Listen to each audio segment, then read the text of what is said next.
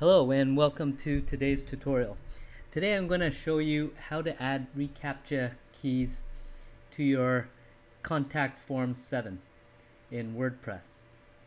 So I've already logged in, and basically you have to go to contact and integration, and you have to configure keys. Okay, you've got to enter this site key and you've got to enter this secret key. Now, to get those, you have to have a reCAPTCHA account or some Google account.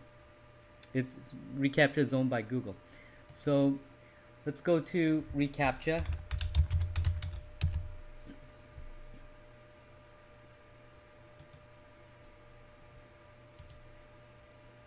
All right, I'm going to pause the video and then log in.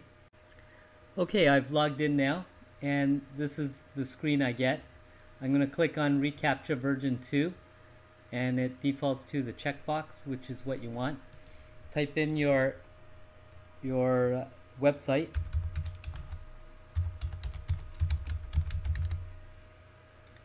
Accept the terms and register. Okay, so now I've got the site key and the secret key. And if you go back here,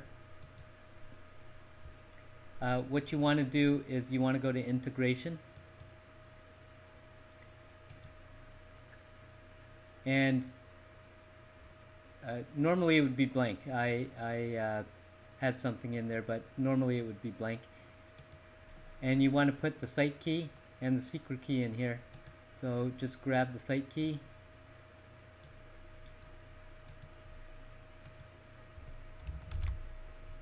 and then grab the secret key.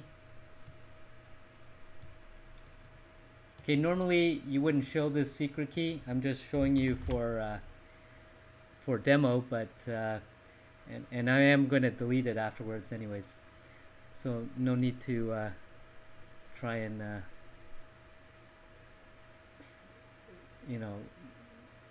use this secret key that I have. Anyways,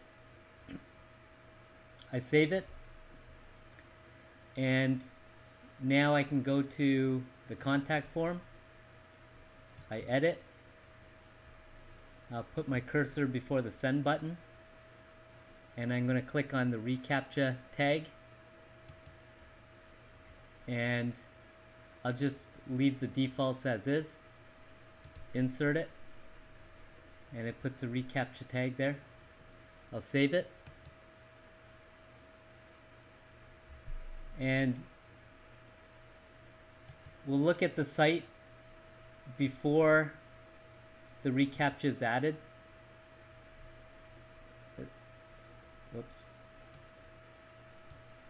So I already added it. I meant to not save it.